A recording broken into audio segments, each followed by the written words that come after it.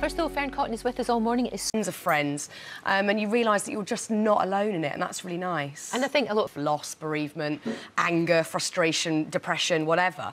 As well, and then I got hooked on steroids for many years and abusing steroids. And a lot of people go through that now. It's unbelievable.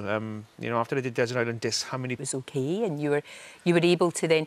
Do you think, was that when you were able to tell your parents? A gay person who was in the small community I was brought up in. It was a horrific time. I was chemically castrated because at that time I thought that it was a sexual urge. It was. I had a shotgun because I worked on a farm as well, and well, actually, I took to take it because they didn't know if I was, you know, they knew I was alive or what I was going to do with the gun to myself or to anybody coming close to me, and like, to grow up really and accept who I was, and that was the biggest challenge. And I was over with, but then accepting who I was. But then there was the worry of nationals in the autumn. And, so it was affecting your and job, really? Yeah. Well, that's the thing. The attitude has changed dramatically, hasn't it? I mean, you know that. But do you get any sort of negative just because... And I can count on one hand how many negative comments I had because, you know, because it shouldn't matter who you are, you know, it shouldn't matter what country. And thankfully, that's what's rugby and the people within rugby. And unless you're happy within yourself and you know, you come into work at what you do and you can only excel and reach your potential or whatever you do in life. I am, and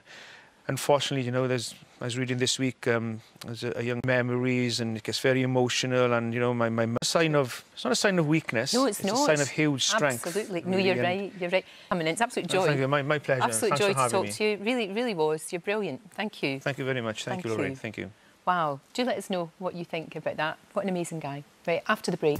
She was a very kind girl, and she was one of the original It girls, I suppose. This incredible lifestyle and glamour and party rip.